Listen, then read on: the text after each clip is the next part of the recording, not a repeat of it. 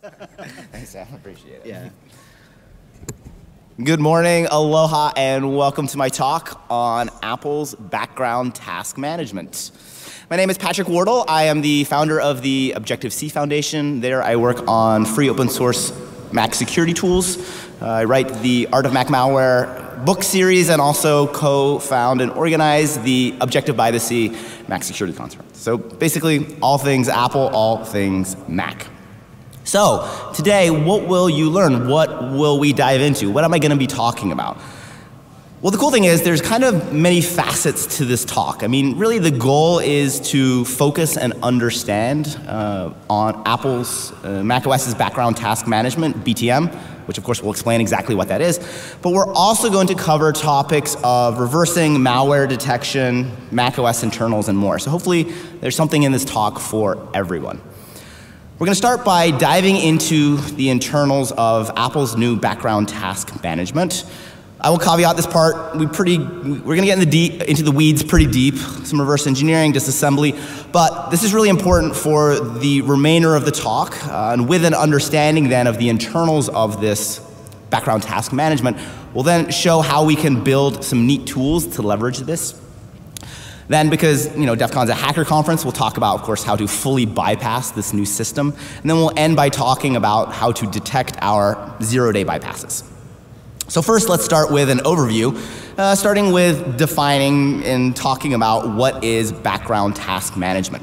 So this is something that was largely introduced in macOS 13, so the most recent version of macOS. And what it is, it's a system designed by Apple on macOS to govern and consolidate persistent items, or in Apple's parlance, background tasks. So what are persistent items? Persistent items in the context of this talk are simply processes that have installed themselves in a manner that every time the system is rebooted or the user relogs in, are automatically re-executed by the operating system. So things like an auto updater that needs to run every day is going to persistently install itself. Of course, malware is going to do the same thing, because if malware does not persist and you reboot your system, you've just disinfected yourself. Now, what happens when an item is installed that persistently installs itself is three visual things related to BTM. First, and again, this happens on the most recent version of macOS, there's going to be a system alert informing the user that whatever they just installed is persisting. So an alert to the user saying, hey, something just added itself to the operating system, it's going to be automatically restarted. Second, there is a security message that is broadcast that security tools can register for, which is a notification, a programmatic notification saying, hey, something just persisted. You can see from a security point of view, from a security tool, this is something that's very useful. And then finally, that item is going to be registered in a database, the BTM database. So why do we even care about this? Who cares about this? Well, we do. First and foremost, as defenders, we now have a nicely organized subsystem that manages most persistent items. If we can understand and tap into that, we can build, and I'll show you exactly how, very powerful security tools that can now allow us to generically detect persistent malware. This is awesome. As hackers, though, BTM definitely poses some problems. Two reasons. There's going to be an alert telling the user, hey, something just persisted. So if you get on a system and try to persist your backdoor, the user will now be alerted. And also, as I just mentioned, there's a security message that's broadcasted, so any security tools that installed on the system will get a notification. These are both brand new events on the latest version of macOS, so you can see as hackers, this is a problem for us. So we need to figure out exactly how to get around this. Now, BTM is largely undocumented. Apple really doesn't describe a lot. So the first part of this talk is really going to be diving into the internals of this subsystem. Now, when I want to understand something on macOS, I always turn to the logs. And this is because a lot of components in the operating system, even undocumented ones, give us a lot of very informative log messages. Unfortunately, on macOS, a lot of log messages are redacted. So what we first have to do is install a logging profile, which basically tells the operating system, hey, please unredact and log everything. And there's a link on the slide how to do that. It's pretty straightforward, but just know if you're going to be splunking around in the logs, make sure you've kind of turned on this full logging capability. So now that we have logging off and running, we just install a launch daemon, which is a persistent component, and then look in the logs and see what is shown. So we can see on the slide there's a few very interesting log messages that are directly related to the BTM subsystem. And what we're going to do is we're going to take these log messages and find the binaries that are responsible for generating them and look in their disassembly at the functions that are broadcasting or logging these messages to figure out exactly what's going on. So they're great signposts. So we can see two things are happening. First, there are two binaries, two processes that appear to be responsible for BTM. One is called SMD, and the other one is called background task management D. We'll dive into both of these. And based on the method names, we first see one that's called launch D will scan your path, and then the second one, register launch item. So it appears that the operating system has noticed that a new item was persisted, is going to scan that directory and then register that item. This makes sense. So let's first talk about SMD. This is the system management daemon. And the first thing it does is we see that it generates a log message saying got a FS event. FS stands for file system. And if we debug this, we can see that when this log message is called, if we poke around and look at some of the registers, we can see that one of the registers contains an XPC dictionary with an event that is related to watch paths. Now, if we look at SMD's property list, which contains information about how it should be launched and some other activities, we can see it contains key value pairs that tell the operating system, please invoke me anytime something is written, for example, to the launch daemon directory. And if you're not familiar with macOS, writing something to the launch daemon directory is how you persist an item as a daemon. So what this is telling the operating system is, hey, I am interested anytime something is added to this directory. If we dig in a little more, looking at some of the method names that we saw in the log messages, we see that SMD will generate a XPC connection to a service called com.apple.background task management. Now, XPC is a Mac-specific IPC, inter-process communication mechanism that allows one process to talk to another, to both send messages, but also to invoke methods and code in the remote process. And we'll see BTM utilizes this heavily.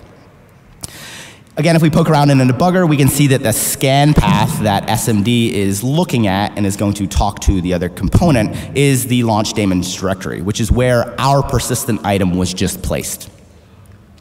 Let's look a little bit more at these XPC messages to confirm who SMD is sending them to. We can use macOS's lsmp command. This is ls list mp mock ports. This will show you who is sending mock messages and to whom. So we get the PID of background task management, run lsmp, and we can see, yes, there's a bunch of mock messages, XPC messages coming from SMD. And if we set a breakpoint on the BTM daemon, we can see that the way its methods are invoked are via this XPC message. So really, SMD is just talking to the BTM daemon. So now let's look at this BTM daemon. This is like the second piece of the puzzle, kind of the core component of the background task management subsystem. If we look at its property list, we can see it has various mock interfaces. These are the XPC interfaces that processes such as SMD can connect and talk to. And then also the path to its binary. Let's take a closer look at its binary. We can see first that it's going to be running with root privileges. This makes sense because it needs to monitor system activity, manage these persistent items. If we look at its entitlements, which are capabilities, additional features that the operating system will give it, we can see it has some related to managing BTM. Also, there's an interesting one, and we'll dive into this more, showing it has an entitlement allowing it to submit endpoint security events. We'll see this is how that security message is generated. If we look at its launch item registration function, we can see that what it's going to do is once it gets a message from SMD, it's going to look at, for example, the launch daemon directory and find the new item that was added. So for example, when I install Zoom on my system, Zoom legitimately installs a launch daemon, a persistent component. We can see in a debugger that the BTM daemon has now the property list of that new item that was registered. We now have another player that enters the scene, and this is the BTM agent. So if we go back to the logs, we can see that there's a log message from the BTM daemon that says should post advisory, and in this case it is set equal to true. Next, we see a log message from a new process called the background task management agent, and we can see a log message saying posting new advisory notification. So at the bottom of the slide, we have kind of now a full diagrammatic overview where SMD is going to get the initial notification, send an XPC message to the BTM daemon. The BTM daemon is then going to talk to this new process, the BTM agent, which is then going to show the alert to the user. So let's briefly look at this agent. It's the last piece of the BTM puzzle. If we look at its property list, we can see it has some mock and XPC interfaces. Again, these are exposed so that processes such as the BTM daemon can send a message to it. And then also the path to its binary. If we look at its binary, we notice it's running as not root, but as the user. This makes sense because the agent is responsible for displaying the notification on the user's desktop, which you have to be running in the user session in order to do that. In terms of entitlement, we can see that it has various BTM-specific entitlements, and also then a private Apple entitlement that allows it to generate system notifications. On macOS, you need these entitlements, for example, to show a system prompt. Okay, we're kind of wrapping up the internals of this. Kind of one of the last pieces, we need to look a little closer at how this message is actually displayed. So we know that the BTM daemon is going to send a message to the BTM agent, and if we look at the agent's disassembly, we can see it has a method aptly named post advisory for content. And in the bottom, I've debugged this and set a breakpoint on this method, and we can see that the argument that it's passed is the message that should be displayed in the notification. So this is just the internals of how the agent then will display the message to the user, alerting them as to the fact that something was just persistently installed.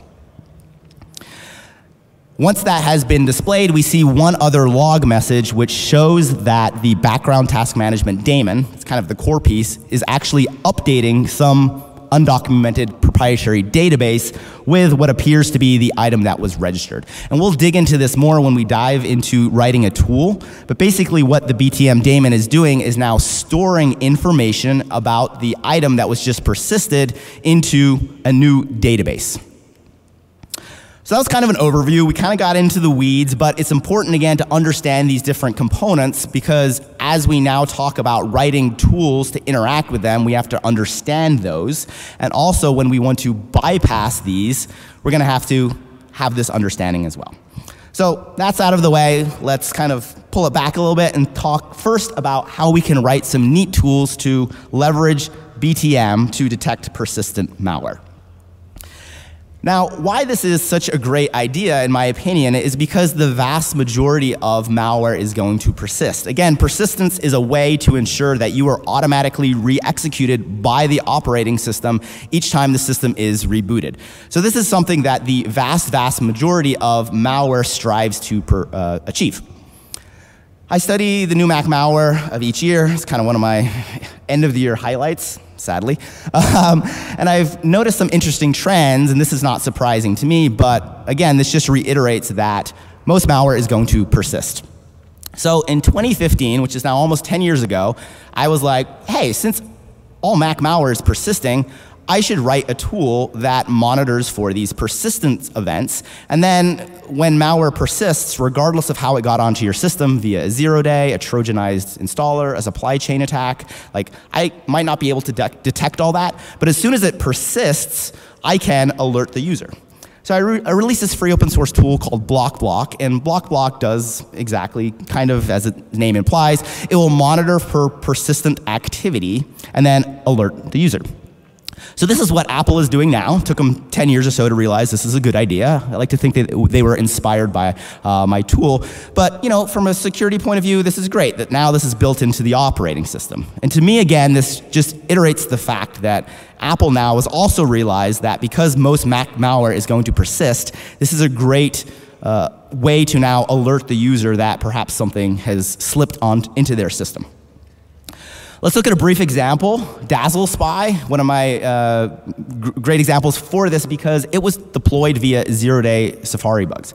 So a very powerful deployment mechanism, right? Users in this case were almost SOL. If they inadvertently browsed to the site, clicked on a link, the 0 days would infect their operating systems, their macOS systems, even if they were fully patched.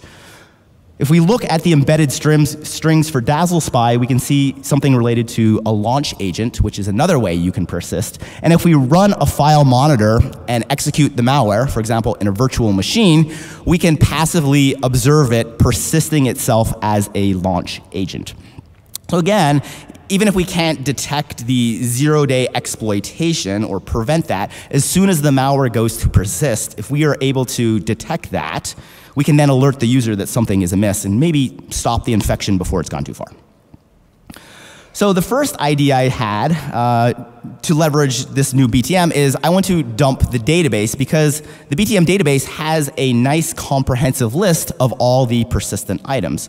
So the idea is, like, let's write a tool that you can run on a Mac system that says, show me everything that's persisted.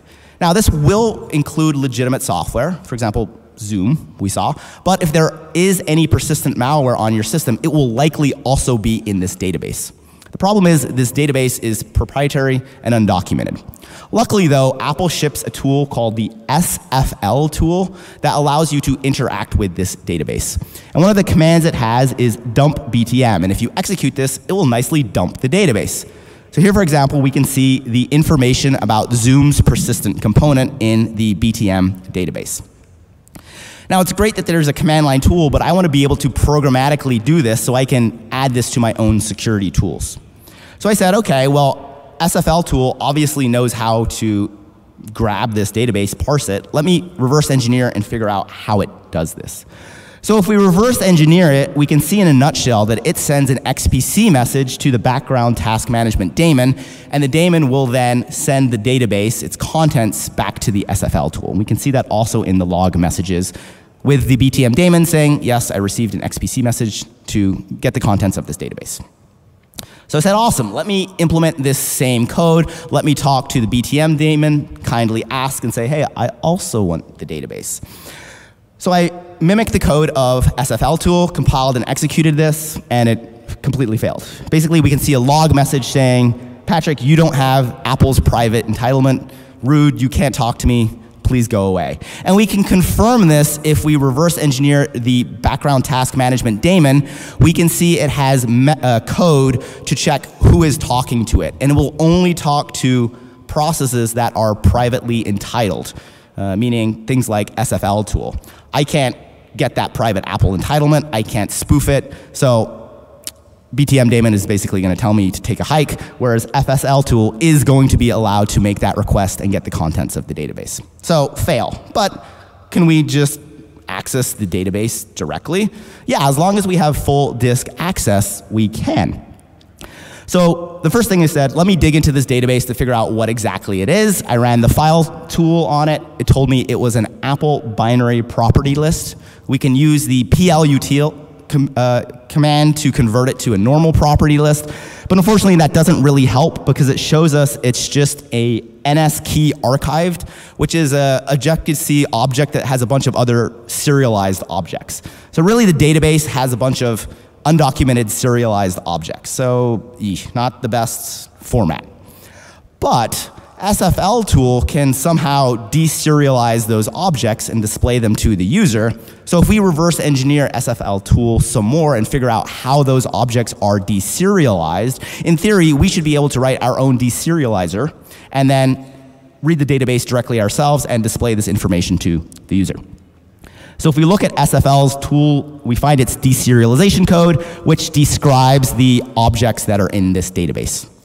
So what we can do is we can essentially re-implement that deserialization ourselves. I'm not going to go through all of this, but we can see there's things in these serialized objects such as an executable path, bundle identifier, etc., etc. We can then, with this deserialization logic complete, write some code that opens the database, loads it into our own keyed archiver, and then invoke the decode object of class method, which will invoke our custom deserializer and deserialize all the objects for us. So I pushed this logic into an open source library called dump-btm. And with this library, now you can write a 5 or 10 line program that simply can interact with the database. The library exposes two main methods. The first one is dump-btm. You can either specify the path or it'll look it up for you. And this will print it out to standard out, or it will load the contents of this database into a dictionary that then you can programmatically dig into more. So here's an example, the output of our dump-btm tool. This should look exactly like SFL tool, which was the goal. Another cool thing about it is this doesn't need root access to run, where Apple's SFL tool does. So if we execute this, we can see we're opening the background task management database, which contains all the persistent items on the system that we're interested in, and starts printing them out. Again, we can see, for example, the Zoom daemon that has installed itself. So what I then did was I took this library and I implemented it into one of my well-known security tools called Knock Knock. Knock Knock's goal is to simply tell you who's there, pretty much saying these are all the persistence items. And with the addition of this new library code, it can now also query the undocumented BTM database, get all the persistent items from that, and display that. So on a system where Dazzle Spy has infected via the Safari 0 days, we can now enumerate its persistence and alert the user that their system is infected. Now, there's one kind of downside to that approach, and that is it's somewhat reactive, right? You're going to get on a system if you're doing some forensic analysis or seeing if it's infected, and you're going to now query, and yes, you can get a list of everything that's persisted, but it would be nice to get a notification in real time when something is persisted. That's a little more proactive. So let's talk about how to do that now. Now, you might remember that I mentioned that the background task management daemon has an entitlement related to endpoint security. What is endpoint security? It's another subsystem in macOS that's designed to interact with third-party security tools. The idea is the endpoint security system, and we'll dive into this more, basically monitors all sorts of activity on the system, and then third-party security clients can tell it what they are interested in. And when that event occurs, the endpoint security subsystem will programmatically deliver it to them. So for example, we can tell the endpoint security subsystem, hey, we are interested whenever something persists, and then it will programmatically call us. So this is really great for a security tool to monitor, for example, whenever a persistent item is installed, whether that is Zoom or Dazzle Spy via 0 days. So what we can do is we can look at the header files for the endpoint security system, and we note that in macOS 13, the most recent version, when BTM was introduced, there are some new endpoint security events that we can now listen for. And the one we're going to focus on is the BTM launch item add. As its name implies, this is a message that will be delivered anytime a new item is persisted. So the idea is an installer or a piece of malware comes along and persists itself. If our ES client has registered for these notifications, Apple will deliver that to us. So you can see if you're writing a security tool, this is great. You can then perhaps examine that item, alert the user, generate a log message, et cetera, et cetera. So let's look how to do this programmatically. This is some standard endpoint security code. This is how you write a client, basically 3 steps. You tell it what events are of interest to you. Here we want to detect when a new persistent item is added, so we tell it we're interested in the BTM launch item add event. We create a callback that will be invoked when this event is delivered to us, and then we subscribe, which kicks off basically our listener. Now, whenever something is persist, the operating system will call us because we've said, hey, please let us know. And here are some additional information about the contents of that message. So we can see things like the item, the executable, the path to its property list. Again, these are the components of the message that are going to be delivered to us.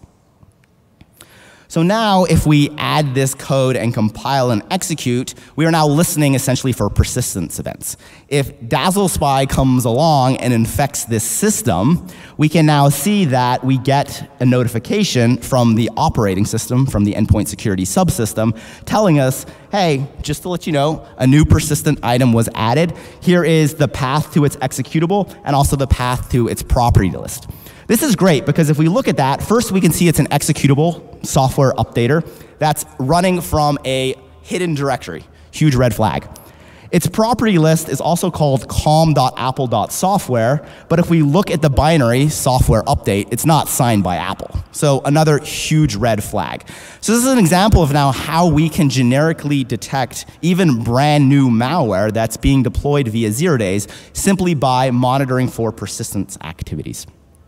Now, one problematic issue, the other endpoint security event related to persistence events, the remove events, is broken. Like, you can register for it, but when a persistent item is removed, it's just never delivered. So, Apple, please fix. And speaking of broken, the BTM launch add event was actually horribly broken to begin with in 2 ways. First, whenever an item was persisted, the operating system would just call you with all the items that were persisted, which is totally unhelpful. I'm only interested in the new items, not the 25 other items that are already on the system. And then also, if you persisted as a login item, which is another persistence mechanism, you wouldn't get a notification at all. So I sent a bug report to Apple and I said, hey, yo, this is like all broken. They took their happy time, but eventually in macOS 13.3, they fixed this.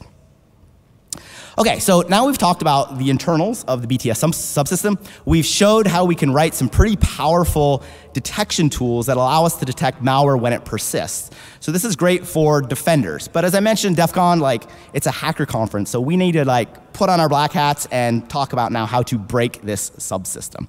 And the reason we want to break this subsystem as hackers are twofold. First, let's put ourselves in the shoes of a hacker. We come along, we infect a Mac system with our 0 days, all well and good. We go to persist. 2 things now happen because of BTM. First, a big system alert is generated and displayed to the user saying, hey, something just persisted. And if you're browsing Safari and all of a sudden this pops up, yeah, you're probably owned. And then also, as we showed, this will generate a endpoint security message, which means that if any security system is on your Mac, any security tool, it will pick up this event and also be like, yo, strange, you've essentially been hacked. So as hackers, we want to bypass both the security alert and the endpoint security event. 2 things to point out, these are both separate, so we have to find attacks and bypasses for both of them. But the good news is both of them are independent on the functionality of the persistent item. Meaning, regardless of what happens to the alert and the security event, they're both notifications. So either way, the item will be successfully persisted. It's not like the operating system is waiting for the user to click on the event and say allow. So this is good. This means if we can suppress these messages or somehow prevent them from being delivered, we're great. Our malware will be able to persist invisibly and still function. So one thing you can do, and this is not really a bypass per se, it's more just a limitation of BTM, is simply persist in a way that is outside launch daemons, launch agents, or login items, which are the 3 persistent mechanisms that BTM currently monitors. These are the most popular ones, but there are a myriad of other ways. For example, you can persist as a cron job, and currently BTM does not monitor cron jobs. There's also a great blog post by Chaba who basically shows that there's 20 or so more esoteric and stealthy ways to persist. So if you persist your malware in any of those ways, again, as long as you're not a launch daemon, a launch agent, or a login item, BTM doesn't even come into play. But I wanted to directly bypass that system alert. So method 1 is hilariously simple. If we go back to that SFL tool and look at what it supports, one of its commands is the reset BTM database. And the idea is if your database gets into a funky state, you can reset it. The operating system will then just rescan all the launch daemon, agent, and login items directory and rebuild the database. So that's great. The problem is when you execute that, it puts the background task management daemon in a funky, confused state. So if we look at the log messages, what we can first do is reset the database and then persist an item. And if you look at the log messages, you can see that should post advisory is now set to false.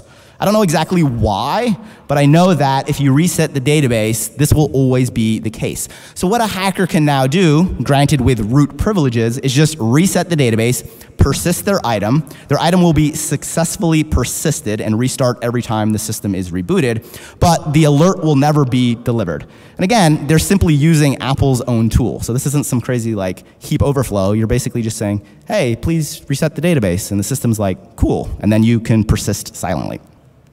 So that's awesome, but the problem with that is you need root access. So I said, okay, let's do one better.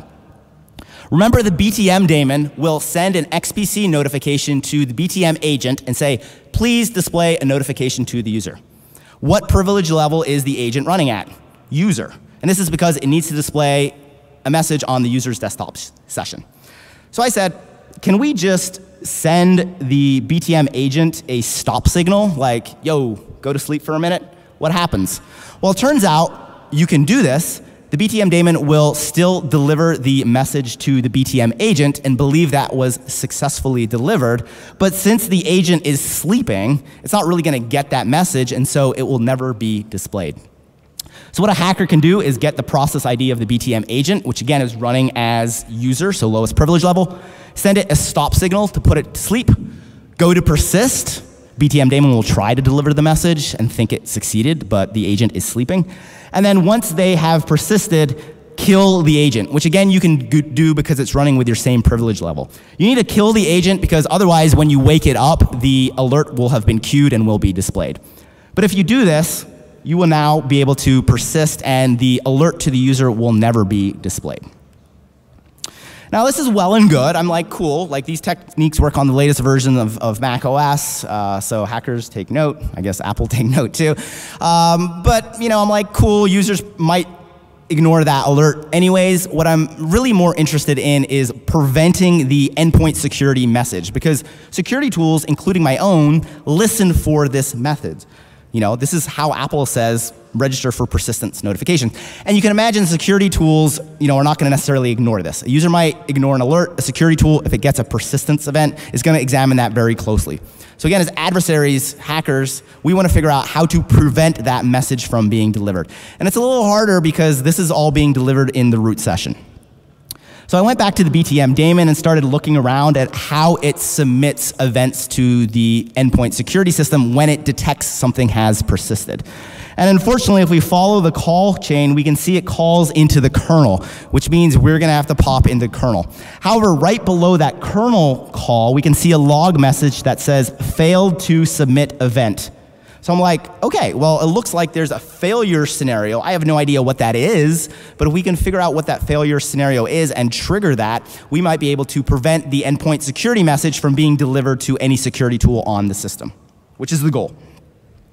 So if we pop into the kernel, and there's kind of a lot going on the slide, kind of follow the black arrows, we can basically see that in the endpoint security kernel extension, so this is running in kernel mode, we find a bunch of methods. One is called PDB read audit token. This reads a process ID from a user mode buffer and then calls another method, create from PID version. And this invokes the proc find API, given a PID. This is going to be important. Then it calls another method to get the executable vnode. This is kind of like the file system vnode of the process it's just looked up. So basically, it's trying to get a path to a process. What process? Well, if we set a breakpoint in kernel mode and install something, for example, oversight, which is one of my utilities that installs a login item, we can see that the process that it's looking up is the responsible process that has persisted the item. And we can confirm that if we look at the endpoint security message in user mode, we can see that the PID and the process match. So again, what the endpoint security kernel extension is trying to do is look up the process that is responsible for generating the persistent event. The installer, the malware, et cetera, et cetera. This makes sense because they want to deliver that to the security tool in user mode. So I looked at that a little more and I thought, okay, what happens if the responsible process is like gone? What if it executes really quickly, right? This is kind of happening separately, so maybe it'll get confused. And so what happens, we can see in this case, they call proc find with null. They don't have a PID because the process that persisted, at least I thought, it was gone. Now, if you call proc find with null, which is also 0, you get back a process object, but it's the one belonging to the kernel task, because the kernel task is assigned PID 0. It's not really a process per se, but this is just how it works on macOS. And that's okay. I mean, they kind of have the wrong process at this point, but it's problematic then when they call proc get executable vnode, because the kernel doesn't have an executable vnode. It's not a running process backed by a binary per se. So that is going to return null, which causes them to return error number 3. And if we go back to the log messages in user mode, we can see a log message that says, failed to submit ES syscall, error 3, no such process. So I was like, okay, I think I can trigger this, but how? Like, how do I develop a proof of concept? And I thought about it, and I said, oh, wait a minute. My own tool, block, uses the cp command to install a property list. It copies that. And that's a very quick command that exits. So I was like, is this going to trigger this kernel bug and bypass that? So let's do a demo. I haven't prayed to the demo god, so fingers crossed this all worked, but go big or go home. The first thing we're going to do, I'm going to make this a little bigger, is we're going to execute Apple's eslogger command, and this is going to, this is a utility, an endpoint security client that allows you to listen for endpoint security events. And we're saying, please listen for the BTM launch add item. So in theory, if an item is persisted, we should get notification.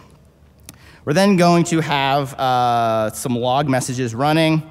This is just going to show us the error message. And then we're going to install block. Fingers crossed. Put in my password. This is definitely going to work.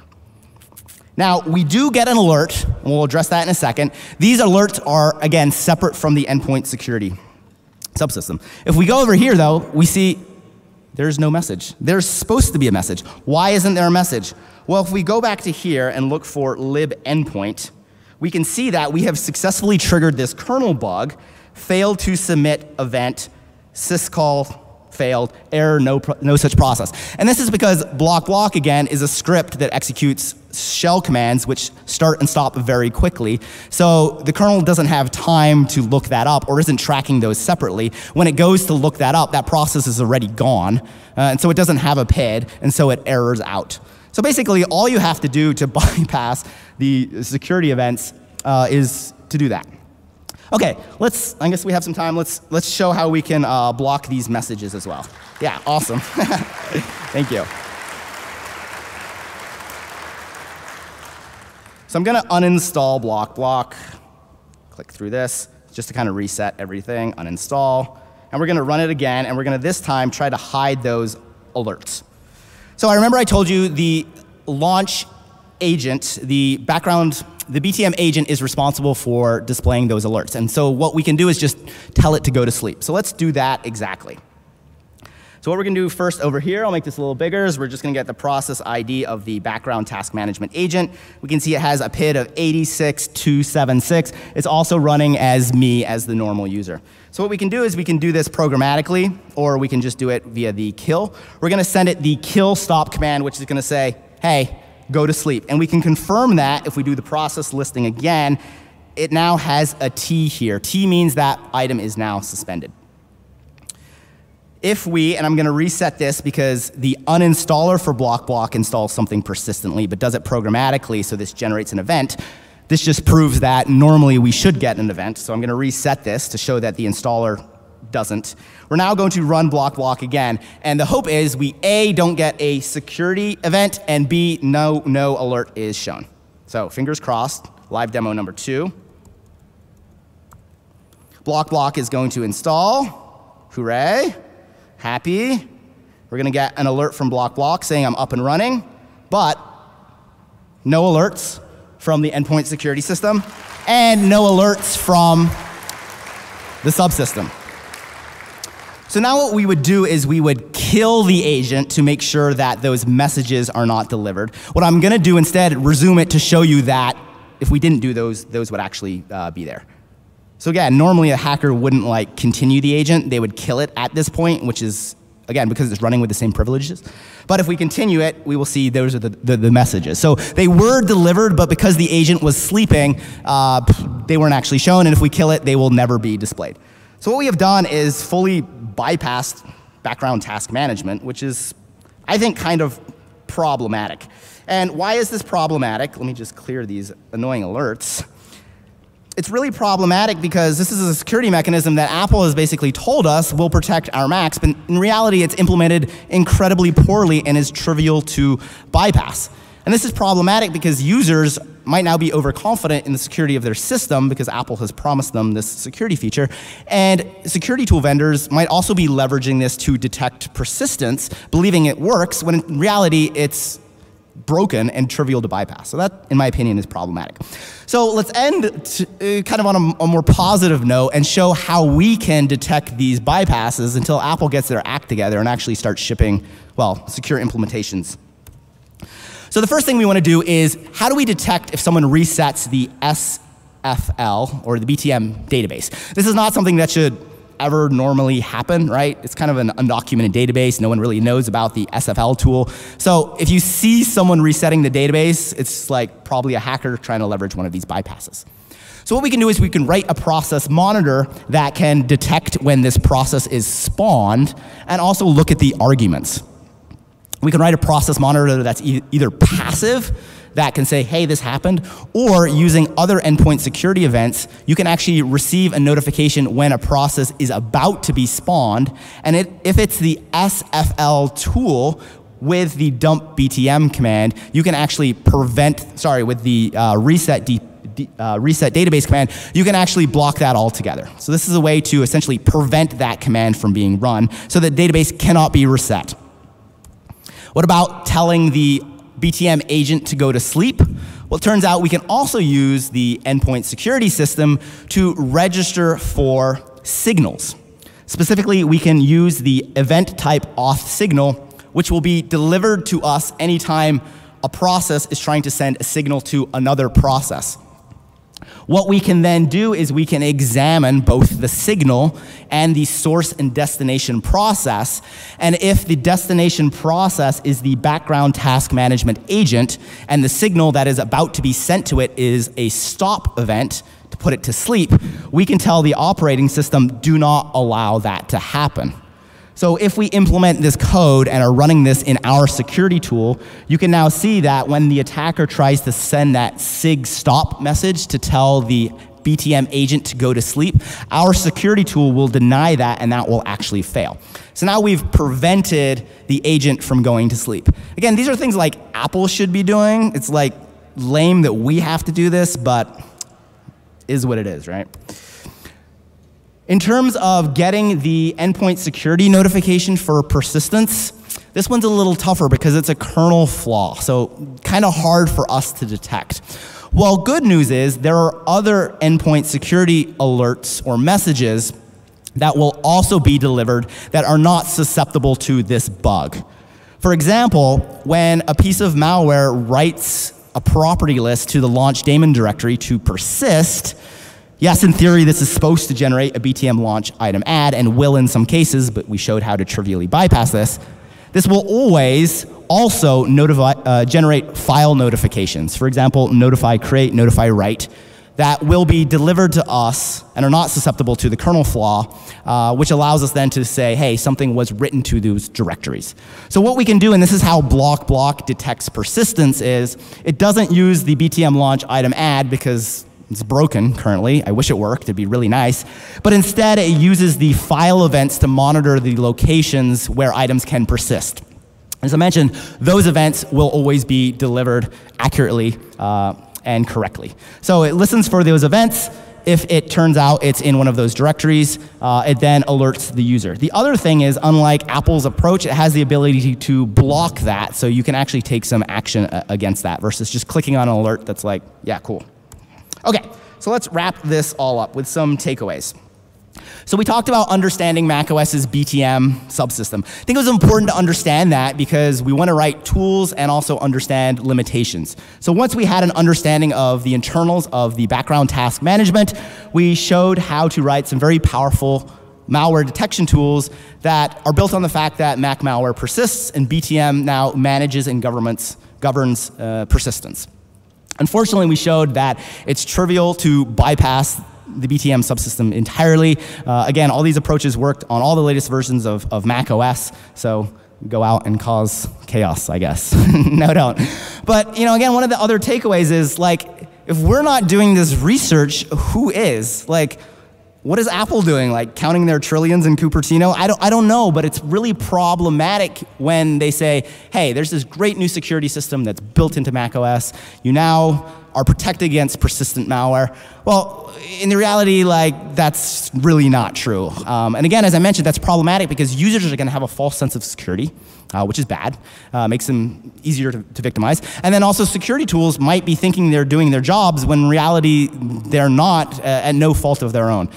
So again, maybe anything Apple says, take with a huge grain of salt and continue to keep poking on macOS, because even new code that Apple releases is, well, I would say subpar. Now, if you're interested in learning more about Mac malware, reverse engineering, writing security tools, I've written some free books on the topic. Volume 1 is out. Go to taomm.org, 100% free online. I'm also going to be doing a book signing today right after this talk at the No Starch Press, so if you want to pick up Volume 1, get my signature, check it out. I'm also writing Volume 2, which covers basically the topics we talked about today, which are the programmatic approaches to detecting malware. I will end by just mentioning briefly again the nonprofit I'm part of, because I think we're doing a lot of really cool things that I think many of you will be interested in. We organized the OBTS Security Conference. I see a lot of friends here from that conference, so thank you all. We also raise money for college scholarships for students who are going into technology fields, and we have various diversity programs as well. Our current effort, though, is raising money for the wildfires in Maui. Many of you know I live there. A lot of my friends had everything lost, so we are working to raise money for that. So something very personal. If you feel like you want to support that, it's awesome, or even just share this. It's something that would be very meaningful to those who lost their houses and their loved ones. So speaking of thank you, also want to briefly just end by thanking the companies who support the nonprofit. We're able to organize this great conference. I'm able to release these tools, these free books, give these talks thanks to them. Really couldn't do that without them, so I briefly want to thank them all, and also thank you all for spending this rather early Saturday morning with me talking nerdy about macOS stuff. So thank you again to you all.